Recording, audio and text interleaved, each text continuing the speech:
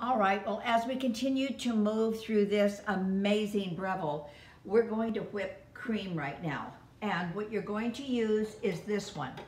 This is the one that's going to whip, and it's positioned on the left side of your attachments. The spindle that I'm using is the one that was positioned right here, okay? Then you're just going to put your lid on, turn it on. So what we have is our spindle is in and the correct attachment is in, and here comes the magic.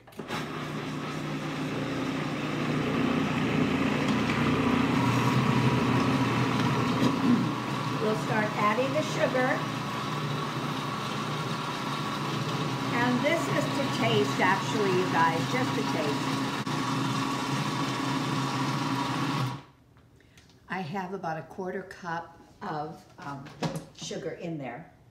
And let's take a look.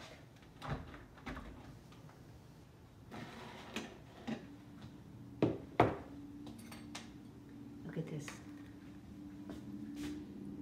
That is perfect.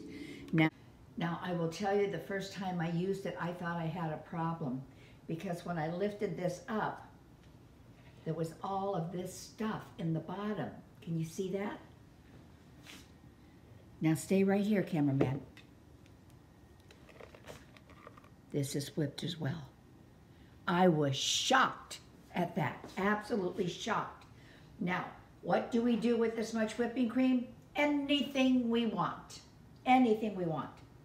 The only thing that can make this any better right now is a dollop of whipped cream. There you go, okay?